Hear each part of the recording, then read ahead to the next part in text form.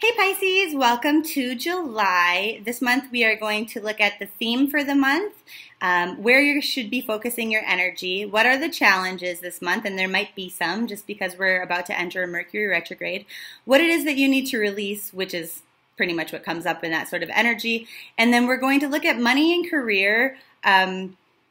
Just because in the Facebook page, that's what most of you had voted for as your biggest concern for the month of July, what you wanted me to focus in on, and then we'll look at your love life, whether you're single, coupled, or in an undefined relationship, which might be it's not Facebook official, it's on again, off again, maybe it's polyamorous, okay? So Pisces, your main theme for the month is shifting perspective, looking at things from a different lens or viewpoint, seeing it from a different angle. Where should you be focusing your energy? And they say not so much on your intuition or spirituality, actually.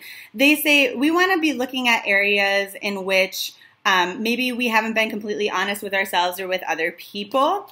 The big challenges this month are endings, letting things go.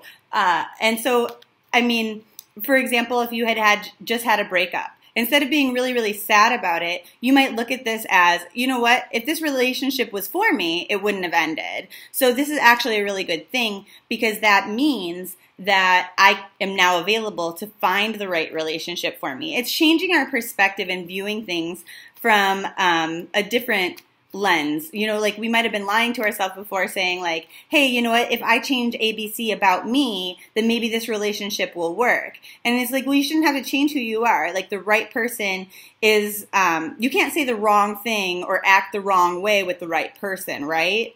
So that's the energy for you. And it doesn't necessarily have to do with relationships. That's just one example of how this might be working. So what is it that you need to release? And I know that I kind of mentioned that already, but they say definitely things from the past that we view with a lot of nostalgia or love. We might be giving it like a rose-colored lens, you know, and that could be family relationships too.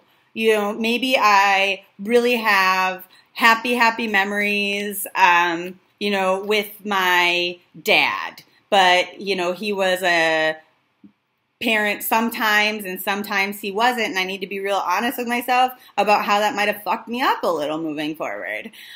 Stuff like that. Okay, now what is going on in your money or in your career? And they say this month things are going to kind of just balance out the way that they should. They say if you haven't been financially stable, this is a month where everything kind of just mellows out and you create good routines for yourself, good work-life balance. You might be finding that you're better at budgeting and things like that. In regards to your love life, if you're single, they're saying this is the month where you go from, okay, whatever it was I was holding on to before, that shift in perspective, I'm now moving towards something better for me, something that'll give me a lot more emotional fulfillment.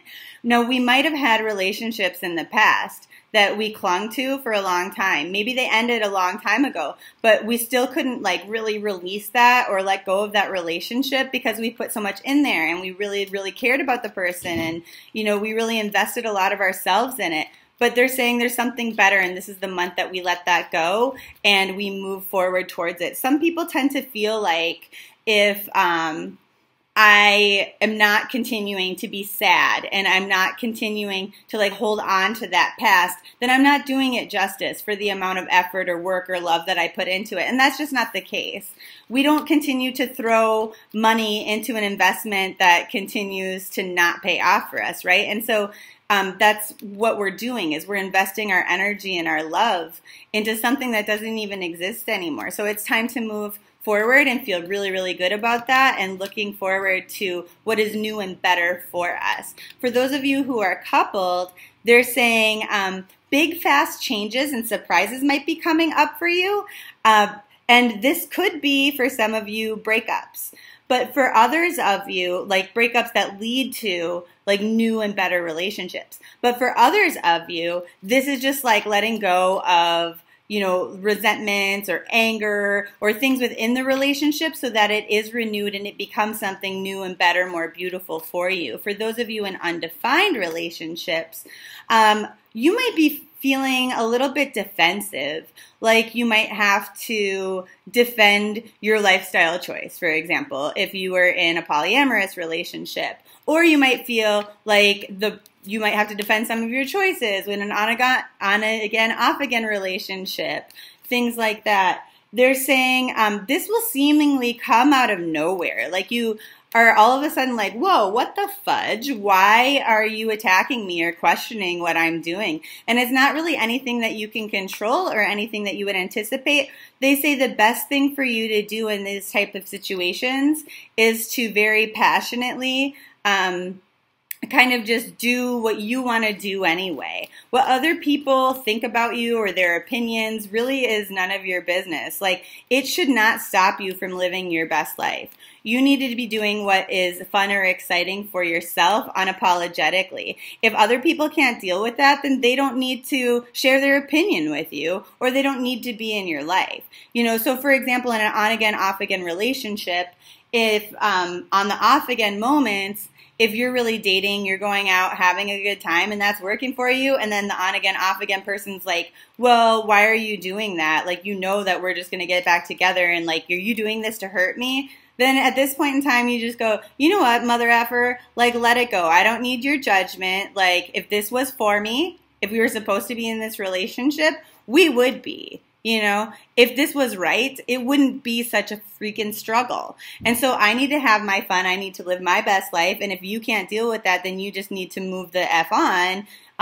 So you can either embrace it or you can let it go. You know, pushing it back on them. They say, like, this is about this month for you and those of you in undefined relationships. This is about putting yourself first. So have the best July, and I can't wait to see you in August. Thanks so much for watching this video and getting all the way to the end of it. I really appreciate your support. If you are interested in other videos, click here.